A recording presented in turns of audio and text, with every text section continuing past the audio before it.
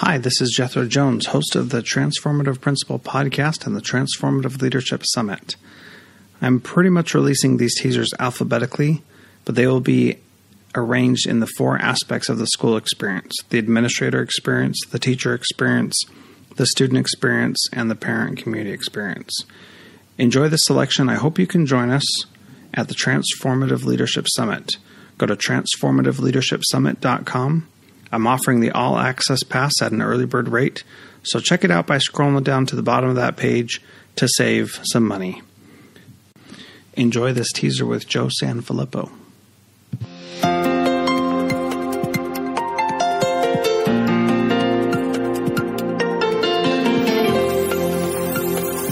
And, that emotional connection of feeling what it's like to actually own the learning process does two things.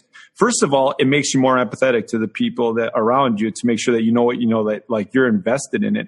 But the other thing it does is if we transfer that over to kids and they're not allowing personalized learning opportunities for kids, then we can go circle back and have the conversation about, you like it when we let you own your learning, right? Well, what if kids felt that way?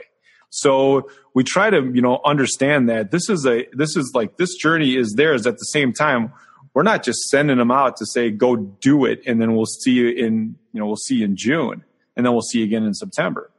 We want to make sure that the experience is something that they take away from, whatever they take away from the experience, it means something to them. And so when I started with that group of people, I said, I just need people to get better. And I don't care how they get better because it's not my journey, but they need to get better. And so we sat down and said, okay, so what does that really look like? And we talked to people about, start with passion. After you find passion, we'll figure out how to measure it later. And we live in a school district where we have 60 or 70 kids per grade level. So if all the third grade teachers at the end of the year were to say, well, these third graders really need whatever, and then because we take these tests that determine that that's what they need, and then 3 kids move out of the district and 3 kids move into the district, well, now all of a sudden you've got a totally different data set.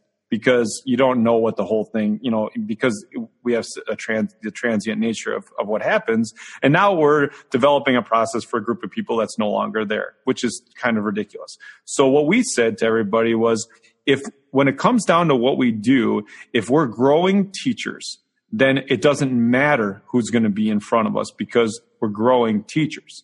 And if our teachers are getting better, in turn, our students will get better because we're allowing that opportunity to personalize their learning.